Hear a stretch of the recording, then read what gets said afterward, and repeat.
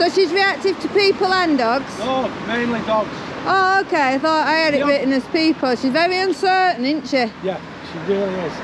The thing with the people is because I only walk her in when it's dark. So sometimes she will. Well, we're more reactive, aren't we, when we're out. We've got a dog coming up, so I'm just going to see what this one does. What's she called? Wanda? Wanda. She's very anxious. Now this, I wouldn't do this with her because any insecurities you're nurturing, so we don't want to nurture the insecurities. This dog's probably going to bark or lunge or do something as you come through. Oh, 2 girls. I know. Thank you. So now just walk her down. She did well there, she didn't bat an eyelid. She's just made me out to be a ladder. They all do that when they come here. But look at her low carriage now. See how low she's carrying herself? That's lack of confidence, that. So she walks beautifully then, doesn't she? The first 3 years of her life, she was a show dog. Ah. But she was never walked. Yeah. They only took her to a field once a week.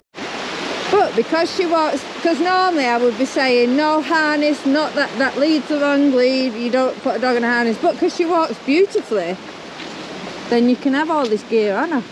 Well, you just have to, I'll see what she does on sight of a dog, because she didn't react to that dog, so... Again, I don't know what, like I say, we've had her on just a normal collar, had her on that, and then I got her this because she slipped that.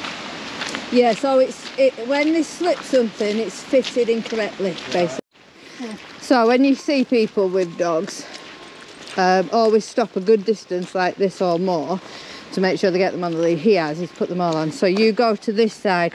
Now you see how she's now in front and starting to apply a bit of tension. She's not done that the whole little trip we've done.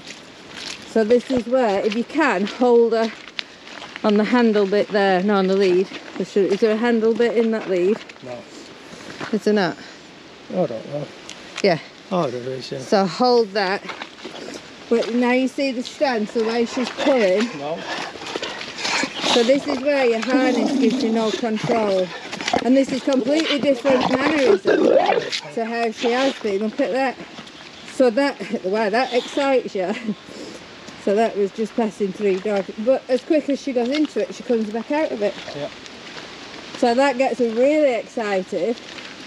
And yet the whole walk, that's the only time I've seen her do anything, the whole walk she's plodded like a little old deer at the side of you.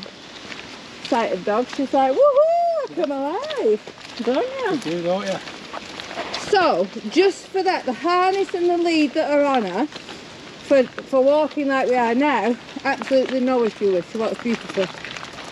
But for how she is with dogs, she's going to be better on a collar. Yeah. And a non-bungee lead. But, like I said, there's that handle there, so, I mean, you can keep that lead and just hold that handle. She's big enough to be able to put your hand in that. I see now that perked her up a bit. There's another 4 here. Oh, okay. So, well, let's try this. So, for the video, all we've done, we've put her on a martingale collar, a buckled martingale collar, because we've seen a reaction, and there's, how many dogs? 4 up here. So there's some more dogs up here, so I want to see what the difference is on the collar. So you're going to hold this handle here. Yep. Keep it nice and loose, no pressure on the neck unless you have to. You see before what she did, she speeded up. So as soon as she speeds up, you're going to give a quick flick, 2-second up, and then relax it, and they're turning going. So we can still use it anyway because she can get used to the feeling. So again, make sure she doesn't get onto this bungee part, because if she runs in front, the bungee is going to take away the corrections that she'll need. So we want her to stay at your side, which is where she's been. She wouldn't be here now. She'd be up. Yeah. Well, this is why I say we can still use them. So these dogs are walking away from us, which is good. It helps her build the confidence.